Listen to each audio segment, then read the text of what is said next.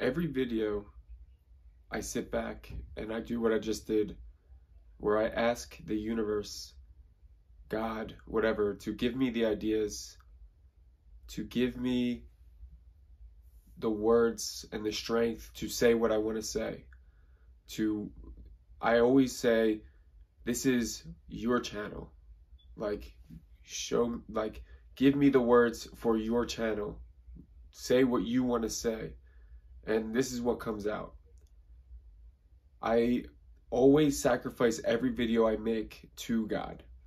And like you know, if you watch my videos, I call the universe or the source or whatever, I call it God. And I always sacrifice everything I do for God. Every word that comes out of my mouth isn't my words. It's God's words. And I'm not saying I'm God, which I am, but so are you. We're all God, right? But I knowingly allow God to speak through me. I knowingly allow myself, I don't control anything.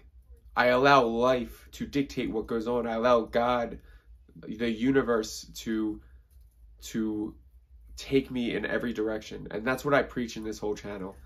Is just allowing life to take over. Stop, letting go of the illusion of control. And that's what I do in every video. And it works. I get comments all the time about how I changed people's lives or how I made them cry because they just needed this message at the time. And I really think this is what everybody needs to do. Everybody needs to just let life work through them. They need to realize that they are not this small self. They are fueled by the bigger self. They are fueled by God, by the source, by the Atma, by Brahman. They are fueled by the spirit, the energy, the essence, what I call God, the thing. It's just this life. They are this life. I want people to realize that they are all part of this thing we call life. They are all God. There's just one thing, and they are that. And once you realize that, once you feel that in your heart, once you experience it, you realize you can't fail. You can't lose. You can't do anything wrong, because even when you make a mistake, you realize it's not a mistake. There's no mistakes. You realize that mistakes are an illusion. You realize that everything happens for a reason.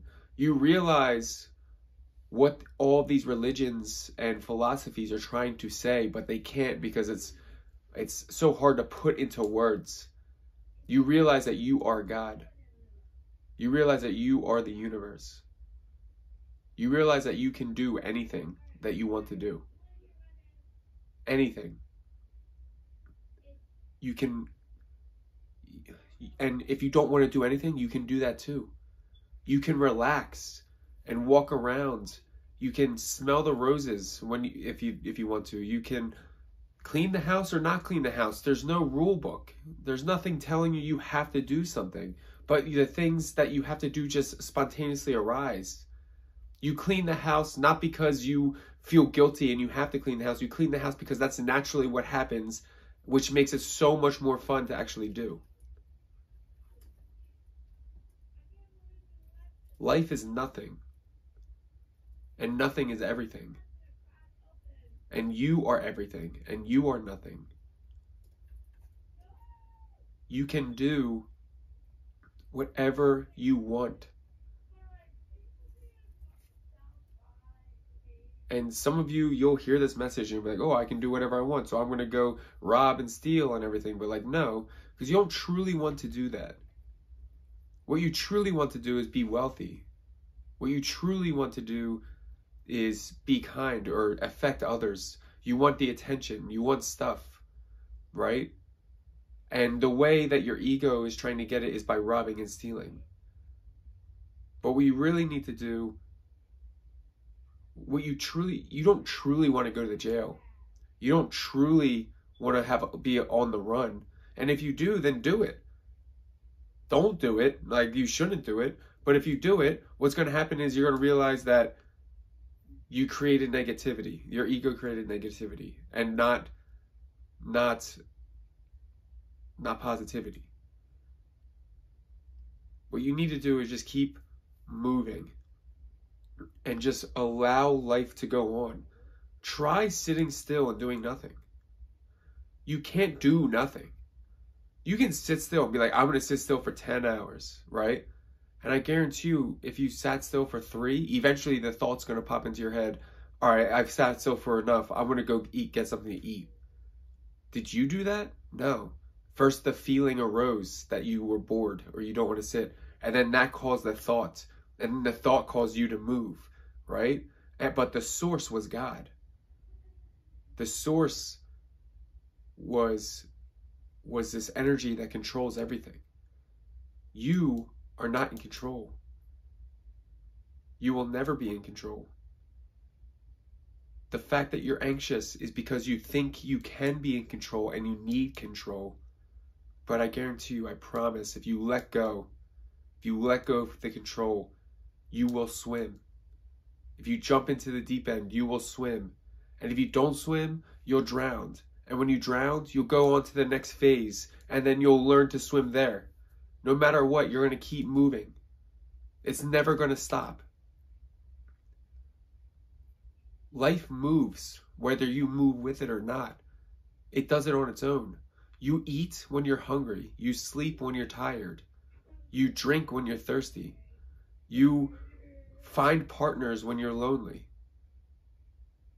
But you don't create those things. You don't create the loneliness. The loneliness comes, and that creates everything else. And that loneliness comes from the source. It comes from God. It comes from the real thing. The only real thing.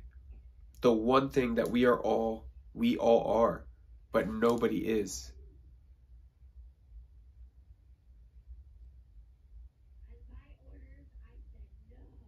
You can do whatever you want.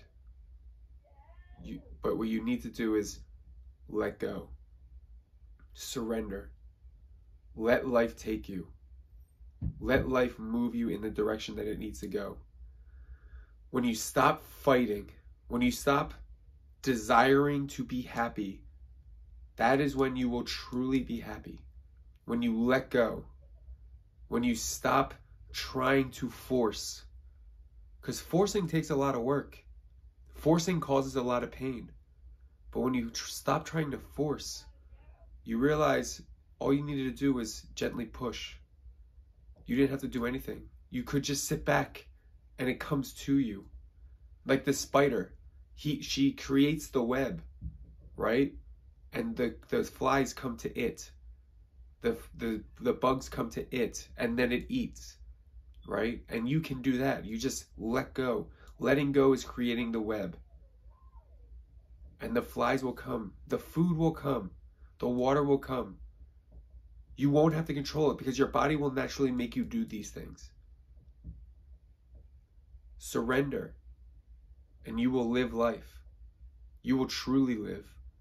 You'll realize that you will be like the guy on the boat with a martini in his hand, or on the raft in the pool with a martini in his hand. He just floats and he lives life. And when he wants to get out, he gets out. And when he wants to eat, he eats, and he keeps sipping. This is life.